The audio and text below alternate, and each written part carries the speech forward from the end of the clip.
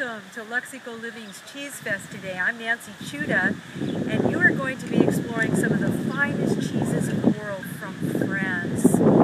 Magnificent cheeses from Herve, Mons, one of the best affineurs in all of Europe. And we're going to be pairing those cheeses with the most delectable wines here in Santa Valley from Bridlewood Vineyards. The cheeses we're going to explore today are so special. These come from the Pyrenees, or the Dordogne, or Burgundy, or Normandy. They are unpasteurized cheeses. Vive la France! We love French cheeses, and as Americans we appreciate the fact that Herve Mons now is able to distribute his cheeses, some of which are at Whole Foods.